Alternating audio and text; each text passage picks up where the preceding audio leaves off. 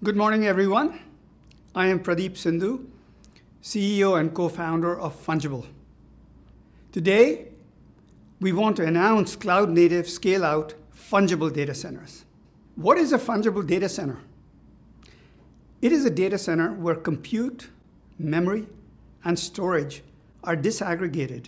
Resources are organized in a small number of server types, with each server type responsible for a specific resource and powered by the fungible DPU.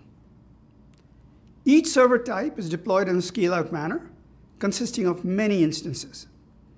And all server instances are connected over a high-performance true fabric that allow these resources to be composed dynamically and to execute practically any workload efficiently as well as at high performance.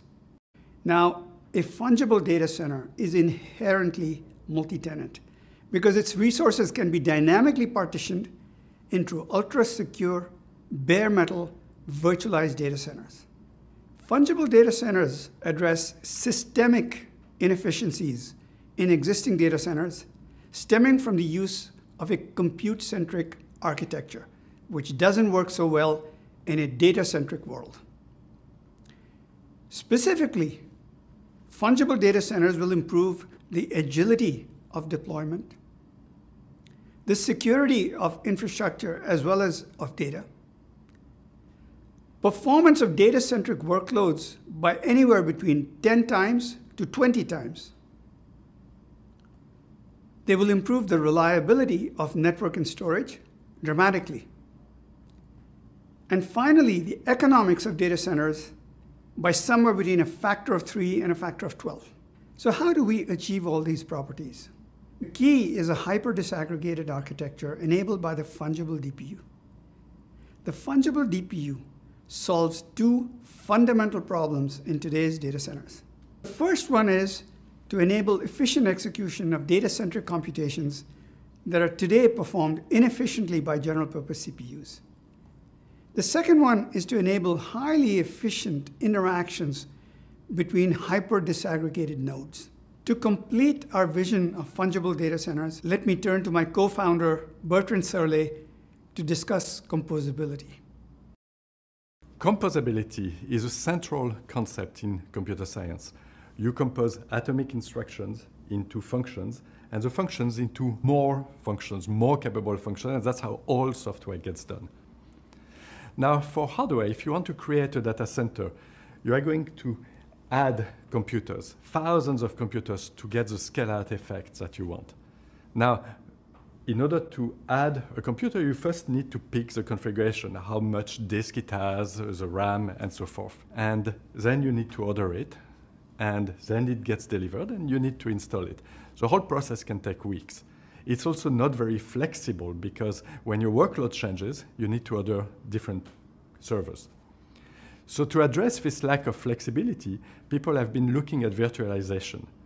With a virtual machine, you can define the computer you'd like to have for your given workload.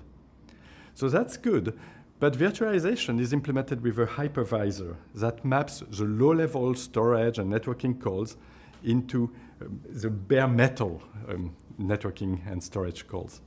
And that translation process is fairly slow. So here comes the DPU to provide more flexibility. So this is how it works.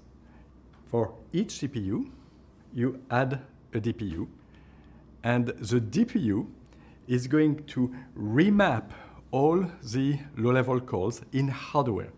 And because it's in hardware, it's super efficient. So let's look at an example with storage.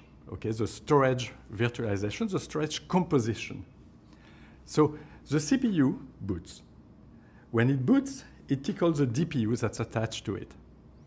The DPU talks to the control plane, and the control plane has a mapping that says for each CPU what boot image it should boot from.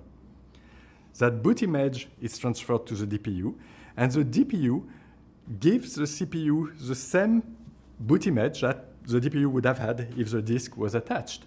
And now the boot can proceed on the DPU.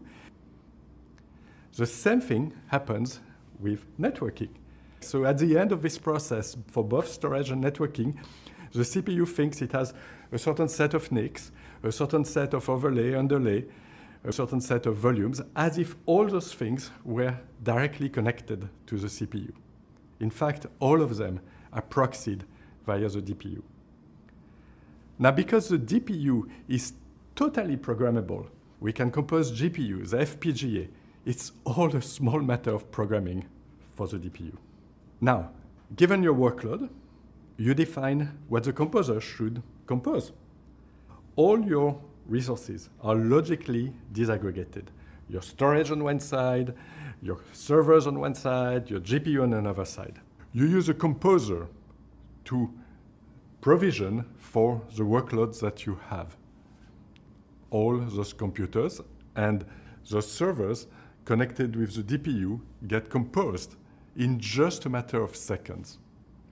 When you boot your server, its proper environment appears as you expect, with all the NICs it expects and all the storage and the volumes you expect. Not only we can compose storage and networking for your workload, but we can record this composition and create a recipe or a template that you can tweak later. There are many parameters you can tweak, but one of them is how many instances of your server you have. And so that means when your workload expands, you can just with one click reapply your recipe and you get your increased workload. Very, very easy to use. What are the benefits of this approach? The first major benefit is performance. All the composition is done by the DPU, is done in hardware, and the DPU offloads from your CPU. So you run at bare metal speed, no hypervisor in the way. The second benefit is that it's cheaper. Because you avoid the need to over-provision your servers, you get the benefits of pooling. It's cheaper because you have fewer SKUs. You don't need to have some big servers with a lot of disks and some little servers with little disks. No, you can just have a massive reduction in the number of SKUs. But the last big win is agility. You can rearrange the servers for your given workload in just a few minutes. This is to be compared to weeks in the traditional way where you roll in a new server in your data centers.